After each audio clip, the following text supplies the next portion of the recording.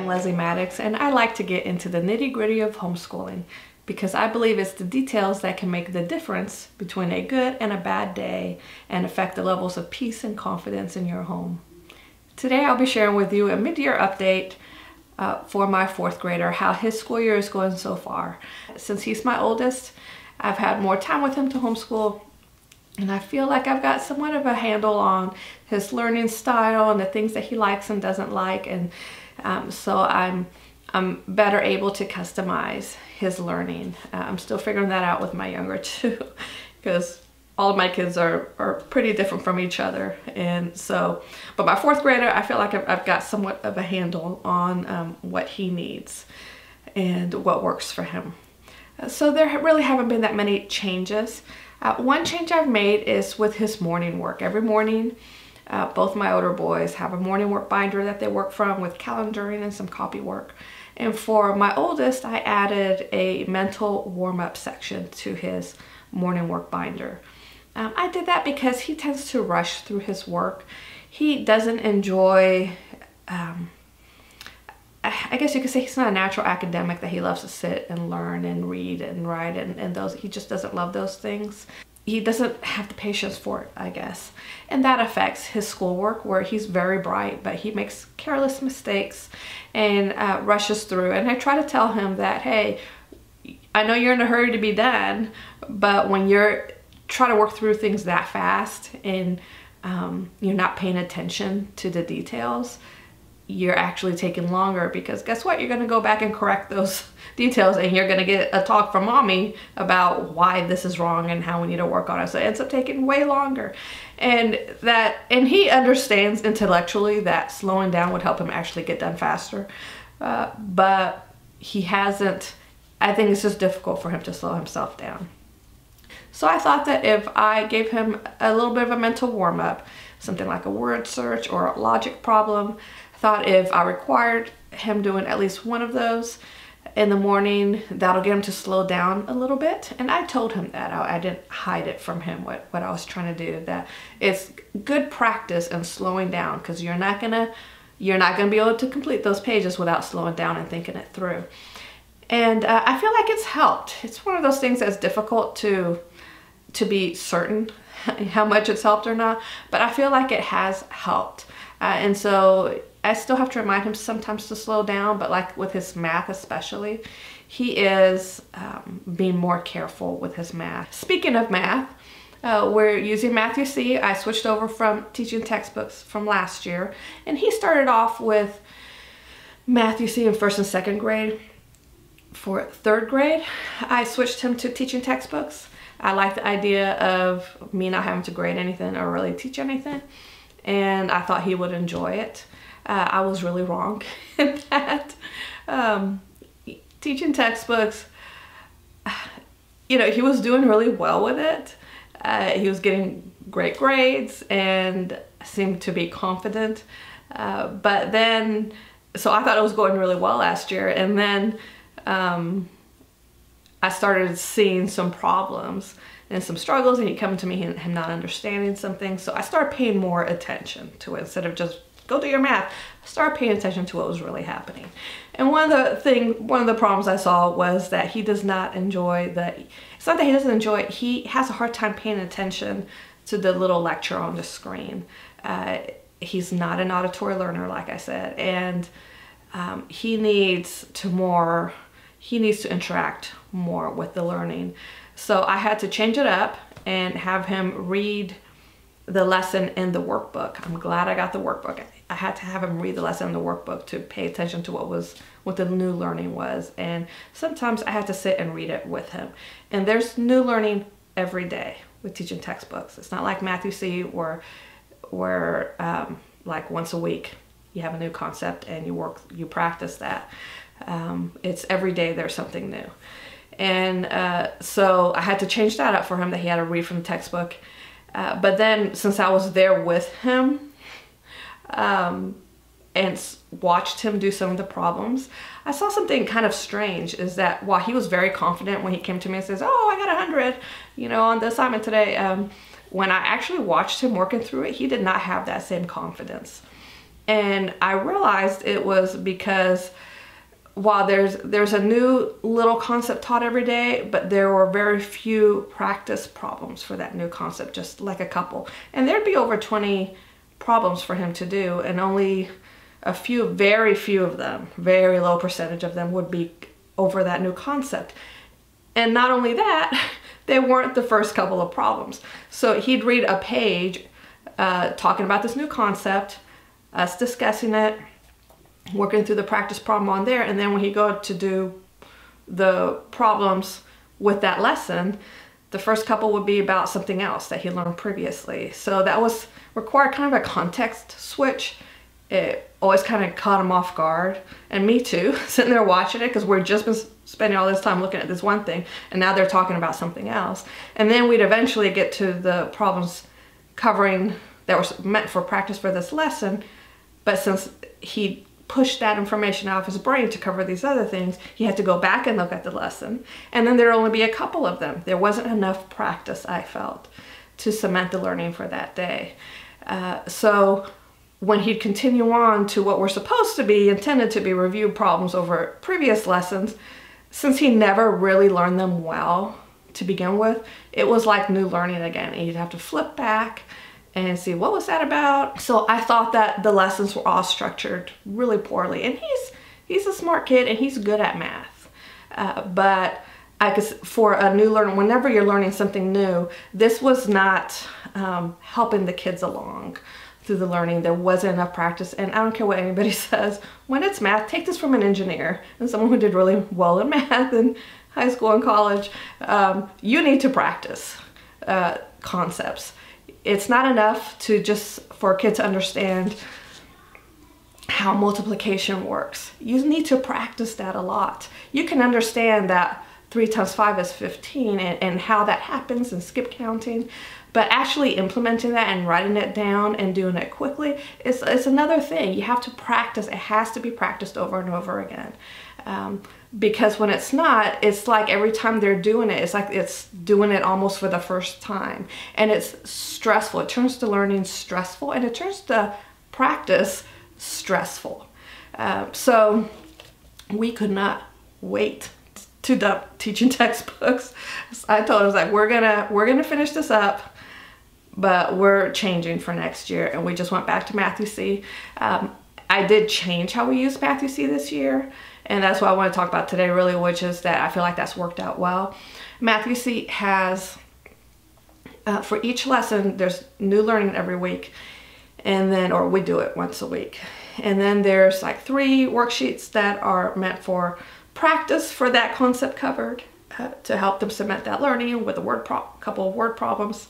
And then I think 3 worksheets that are systematic review. That is not just this lesson, but review over previous lessons. And so for this year, what I had him do, and I did this with my middle son last year, and I'm having him do it again this year, is every day I have them do 1 lesson practice worksheet and 1 systematic review worksheet. So he still gets to say about the same number of problems that he did with teaching textbooks last year, but I feel like the learning is more effective and more natural because he gets for real an opportunity to practice the new concept and then to review previous learning. And he's doing really well for that. With that, I feel that he's confident in his learning and his math skills now, and it's a true confidence. Teaching textbooks gave a false confidence because he'd struggle through the lesson, get a good grade, but you know, a lot of the times the good grade was because teaching textbooks lets them get problems wrong and try again, and then but we'll mark it as correct. So he may have gotten, you know, several of the problems wrong the first time around, had to go back through and struggle through it until he got it right, but then the grade would come up and it would show like he got everything right. And so that was a false confidence, and it was like he looked at the grade thinking, well, I don't know how I got that, but hey, I'm happy about it. So you know, that didn't work for us. I feel like he's got much stronger math skills now working through Math-U-See, and I'm sure there's other curricula that would give similar results, but we used Math2C in the past. It really worked for him, and it's working for him this year. So that's going really well. An area that I was not sure how it was going to go this year were with grammar and writing, the IEW resources that we're using. And I can tell you now, about midway through, that I now have a deep and abiding love for IEW.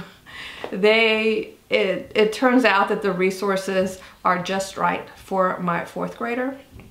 And I also like the philosophy behind IEW, which is to help your kids a lot, to teach from the known to the unknown, and to mostly work with known and just a little bit of unknown until the unknown becomes easy. And that's where what's his name, Andrew Pudwa, the instructor, the word he uses, that until it's easy for them. And then you can move on to a new concept. And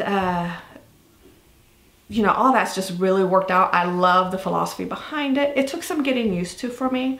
The idea of, first of all, helping your kids as much as you can, that you can't help them too much. And the instructor, his philosophy behind that, his thoughts behind that are that kids generally like to, if they can do something by themselves, they like to do it by themselves. And they'll tell you when they don't need help anymore. And you know, there's always some kids who might take advantage of help unnecessarily, but for the most part, I find that true with my kids, that when they really don't need the help, they don't ask for, they want to do it by themselves, and to just kind of help them along. So it's been really good. Fix It grammar. My son loves the story that you do one sentence every day from a story, and you mark it up and correct it, and then you rewrite it. And there's no testing for parts of speech. They have cards that they can access at any time to tell them how to identify verbs and helping verbs and different types of nouns and the who, which clause and all those things. They have cards that they can refer to at any time. And I've seen that as time has gone by, he refers to those cards less and less and can much more quickly mark the parts of speech and make his corrections. So he is learning. And then for writing, I was really worried that was going to take a lot of effort from me, that it will take a long time every day to do it. And it's really not. It's super easy. I had to understand that when I edit his paragraphs, the instructor makes it clear that, you know, mommies, we should just edit, mark the fixes without a lecture, just like a real editor would do. Because then when they're rewriting the paragraph, they are still taking in the correction. They're still taking that in and processing that, and that will still help them. Before we get to that editing point, they've had to do a lot of work on their own and writing a keyword outline and using different dress-ups and adding a clause. They've had to actively do all that learning already. And so then we edit it, and then they rewrite it, and they kind of take in the final product. So he's been really liking that. I was really concerned about writing, and it's turned out to be much easier than I thought it would be. And we did end up letting go of something this year with my 4th grader. I started off with the year with him doing Code Ninjas. And it's a franchise. Kids go and it's set up kind of like a dojo where they go through different levels and they learn different programming languages, and they go each week for what you pay. You get 2 hours a week, and it could be one time for 2 hours or 2 separate 1 hour spots that they can go to, and they work through different their own proprietary curriculum for different programming languages. And it starts off with Scratch, so which is a programming language for kids. Is a graphical where they move little like blocks around that represent different types of code, and learn how to use those blocks in that way, and setting variables and that kind of thing. So we started off doing that. Now, I am a computer engineer, and I made a living as a software developer, so I know how to program, and yes, I could sit and teach him that. But I thought it would be fun for him to do it in a class environment with other kids that are interested in the same thing. And that ended up being a big fail for us. Part of the reason was just the particular location that we chose. It's, you know, it probably won't be helpful to go into all the particulars, but I just felt like the business was not run well, and it was very frustrating for us. There were a lot of problems with just how the business was run, and there wasn't, I felt like there was no urgency from them to fix things. The other problem was that it wasn't what the website communicated, not the location that we went to. On the website, it looks like it's all very interesting, and like there's an energy there, and that the tutors are kind of more engaged with the kids. And there were times that my son asked questions and they completely ignored him, and he'd come out and ask me, and I'm like, and I had to tell him in front of the tutors who are there paid to do this, I had to tell him in front of them, these are the guys that you ask questions of. They are getting paid to answer your questions. That is why they are here. So don't feel bad about asking them any question that you need to ask. That is their job. And I felt like they were more responsive after that. And really, I encourage you, if you're sending your kids to a class, at least the first couple, if it's a drop-off situation where you can drop them off and then come back later and get them, I encourage you to at least stay for a couple of times and make sure that it's what they are what they're presenting themselves to be, and that you're getting your money's worth. Because my plan had been to drop them off and then go work, like edit videos or whatever somewhere nearby while he was there, but I wanted to see what was going on and how it all worked, and I'm glad I did, because I could see that there were issues. One time in particular, one of the tutors unplugged their router. He said that the internet was too slow, and the lady at the front desk was like, well, I don't know what he was talking about. I thought it was just fine, but he took it upon himself to go and unplug the router, and he put it in the fridge. He said it was too hot, cool it down. And we had just gotten there, so my son hadn't had an opportunity to log in online to his account, which meant that he couldn't work while that router wasn't plugged in, and then they couldn't get it to work again. So I was sitting there watching, I was getting angrier and angrier. This was the last straw for me, that it took a half hour before they were online again and before he could get started, and we had to go. So I told him, just do your half hour and we're gonna go. But then I heard them telling a parent who had not been there and came in to pick up their kid, they told the parent, their child said something about not being able to work, and they told the parent, oh, it was about 10 minutes. And I was like looking at my watch, so I knew that was not true. That was the last straw for me. On my way out, I told them that I wanted to cancel my membership. And also for what we were paying, it was over $200 a month for 2 hours a week. And for that kind of money, I felt like we could have hired a tutor if I'd wanted to. I could have hired a tutor and him gotten one-on-one help, even just for a half hour. And that would have been more effective. You know, since he has me, instead, we just went back to the Scratch workbook that I'd purchased at Costco earlier last year, and we've been working out of that, and it has been a much better experience. And I feel like it's more effective because he can come and ask me questions and I'll answer him. And then he works on the problems and kind of changes them up. There's a written portion to it, which really helps with him, that he has to stop and think and answer the questions about how things work.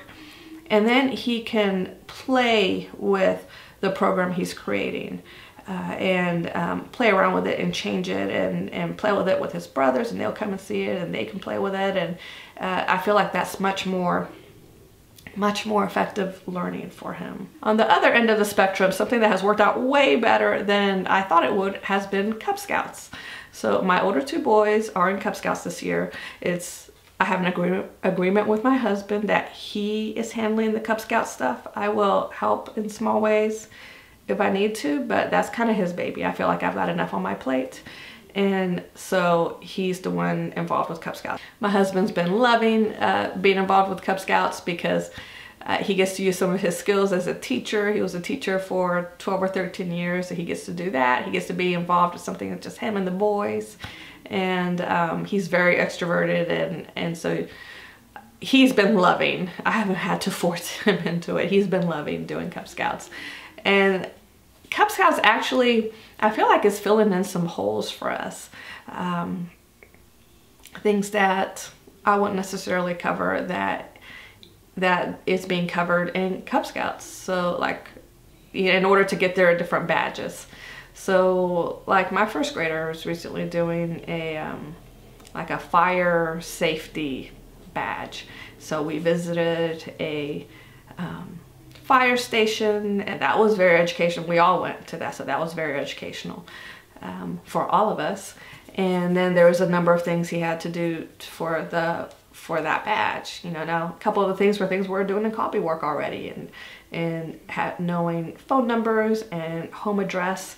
But then they also went through, you know, drawing up a map of our house and how to get out if there was a fire in our home. And they practiced that and the different escape routes and where to meet and that kind of thing. So see, that's something that I kind of knew in the back of my head that we needed to do at some point. But now with Cub Scouts, because my first grader was doing that, my husband was doing that with my first grader, all the kids participated and they all got to learn those things and something that we really needed to know.